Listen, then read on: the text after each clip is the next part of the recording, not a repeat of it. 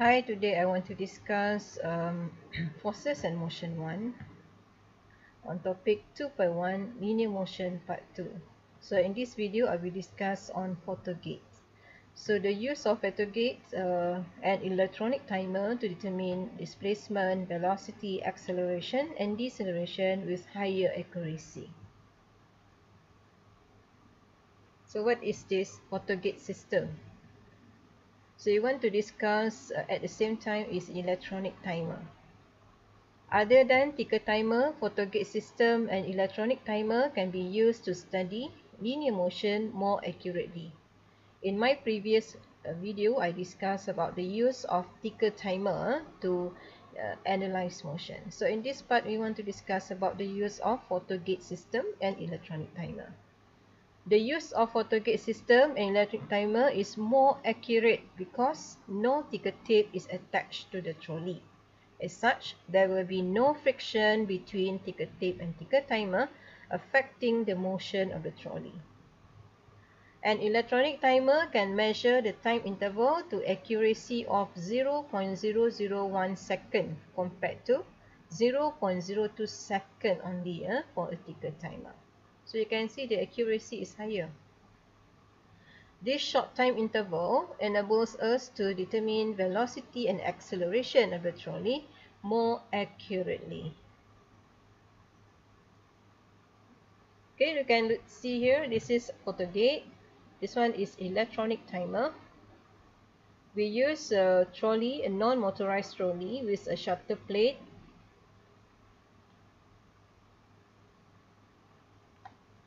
Okay, actually this photogate is just like a light detector, okay, device. Okay, so you can use this one to determine velocity and acceleration.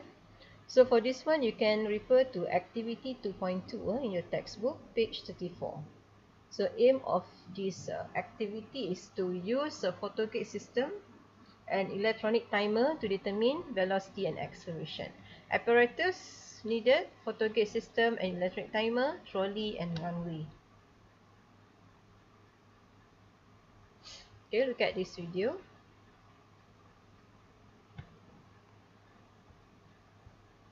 Okay, use of two photogates. Connect the first photogate to the electronic timer and also the second photogate to the electronic timer. Turn on the switch. At first, you need to measure distance between two photogates. Okay, release the trolley. Make sure there is a shutter plate that able to block the sensor at the photogate, so that the photogate able to detect the trolley that passed through it.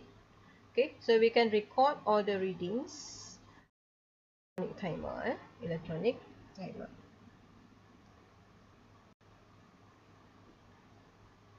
Okay, you can look at this one, the result. At first, we can set distance or separation between two photogates as 40 centimeter.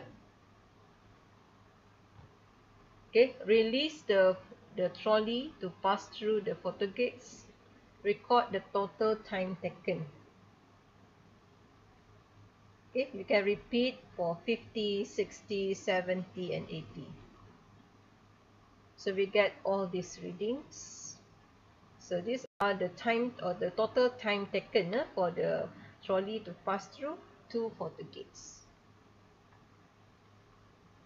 Next, remove the first photogate and release the trolley from the same starting point. And then we can record the time interval when the trolley passed through the second photogate. We can repeat the same thing for different distance between two photogates. Okay, then we can calculate for final velocity. Final velocity is, you can take S divided by time interval. 40 divided by 0.099.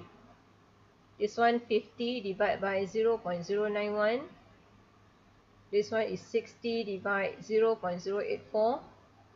This one is 70 divide 0.078. And this one 80 divided by 0.074. You want to determine acceleration, so we use this formula: A equals V divided by T. Okay, so you take the value of V. This is the value of V that you calculate from here. So divide by total time taken. So 50.51 divided by 1.701. This one 54.95 divided by 1.844. And this one 559.52 divided by 2.1111. Okay, so you get this is the answer. And then you can continue. 64.10 divide 2.242, so you get 28.59. And then 67.57 divided by 2.278, so you get 29.96. Okay, so this is the acceleration and velocity that we calculate based on the recorded value from the experiment, meaning the reading of the electronic timer. So the total time taken is the time taken when you place 2 photogates. The time interval, delta t, is the time recorded when you just use 1 photogate, the second photogate. Okay, based on the results in the table, determine the average acceleration of the trolley. What you do, you just calculate the average of the value of acceleration here. Okay, and then you total up, divide by 5, so you get 29.25 centimeter per second squared. This is average acceleration. Okay, next question. When s increased from 40 to 80, the total time t increased, but time interval delta t decreased. Why? So you can see the value of t here, the value increased, but delta t, the value decreased. So how to explain this situation? Okay, number 2, the value of t increases because longer distance takes longer time taken. Of course, you can see the distance of separation increases, thus the total time taken increases. Okay, the value of delta t decreases. Why? So this for this trolley, actually this is a constant acceleration motion. Okay, meaning the value of acceleration always constant. The average is about 29.25 centimeter per second squared.